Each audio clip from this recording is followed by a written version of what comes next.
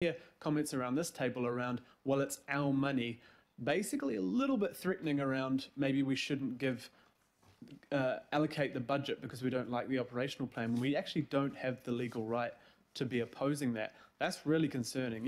Imagine if we did that to a local board. No, we don't like your plan, so this governing body is going to withhold your budget.